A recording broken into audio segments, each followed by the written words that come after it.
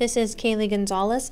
I'm going to cover some of the enhancements for what's new in SOLIDWORKS 2020 with model-based definition.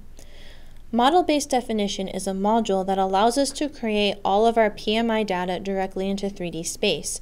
We can then organize all of this information into 3D views to export these in industry standard formats such as Step 242 files or 3D PDFs. In MBD 2020, we're going to notice a lot of organizational enhancements to make it easier and clearer to utilize MBD.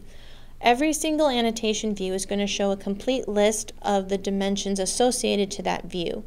Also, we're going to notice dynamic highlighting from the view directly into my graphics area.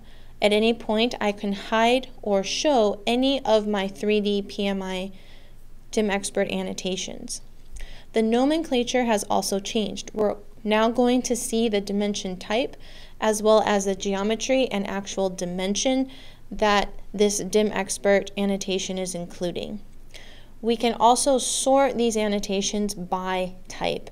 So I can change how these are sorted so I can view all of my dimensions, GD&T, datums, notes, surface finishes in respective folders. Great organizational tools to really help us eliminate that 2D drawing environment to get all of this information into 3D and to keep us in that 3D space.